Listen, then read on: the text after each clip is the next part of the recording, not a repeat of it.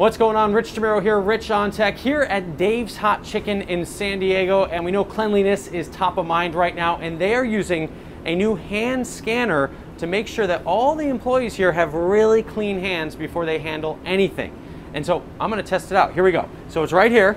This is where I'm gonna scan my hands in just a second, but first you start with step number one, which is wash, then dry, then scan. So here we go. Turn on the water.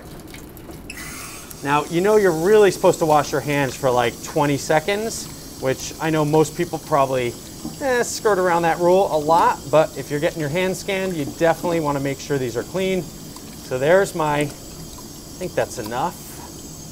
Get in there, back, okay. Turn that off, and now we're gonna dry. Take one of these, dry my hands, nice. And this system is going to look for any signs of foodborne illness and all kinds of contaminants. It only takes a couple seconds to work, and it's pretty cool. Okay, so here it is, PathSpot. I'm going to type in my employee ID. There we go. And it tells me to lights on, palms up. So we're going to do palms up first. There we go. Wow, look how fast that was. Flip hands, palms down.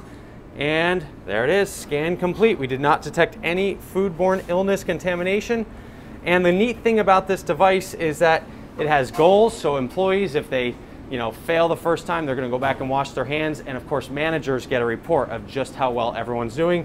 But it's kind of neat to have technology like this in a restaurant so you know everyone's hands are clean. All right, Rich DeMuro here, richontech.tv. Thanks for watching. I got some clean hands. I think I'm going to have some chicken now. See ya.